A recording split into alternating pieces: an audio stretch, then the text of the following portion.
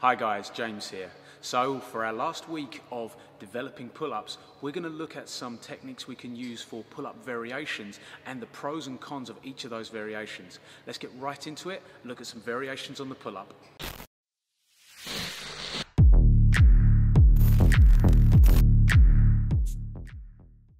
So let's look through some variations on the pull-up exercises and their various pros and cons and what we can use them for. Our first key variation in the pull-up is the chin-up. The chin-up turns the hands into a less mechanically advantageous position. It forces more work into the forearms and it also forces more work into the width of the back. It's particularly used in bodybuilding to develop more of a V taper. It's an excellent all-round exercise. Our next variation for the chin-up is a neutral grip chin-up.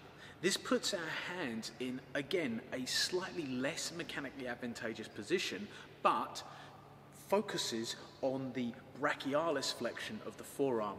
This again develops a fair amount of forearm strength, but is slightly easier than the full chin-up exercise.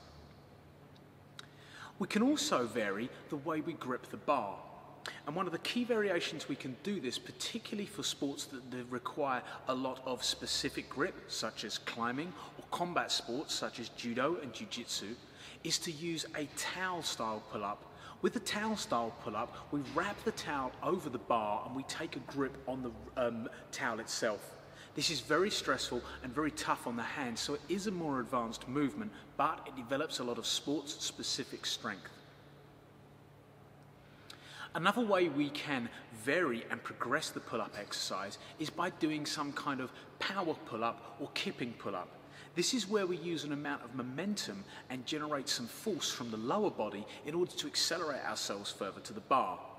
Although sometimes described as a cheat rep, it does force us to be able to move to the bar faster, and this creates more power. So for those that want to develop more explosiveness, the power pull-up is an excellent option. As a progression from the power pull-up, we can use the full muscle-up exercise.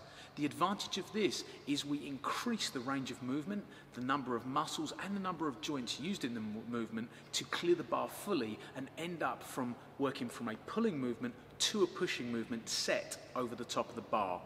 Again, it's for the development of power and speed.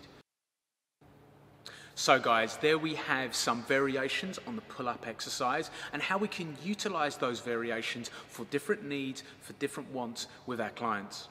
Guys, I hope you found that video useful, and if you have any questions about any of the specific variations, put that in the comment section below. Guys, thanks for listening and we'll see you next time.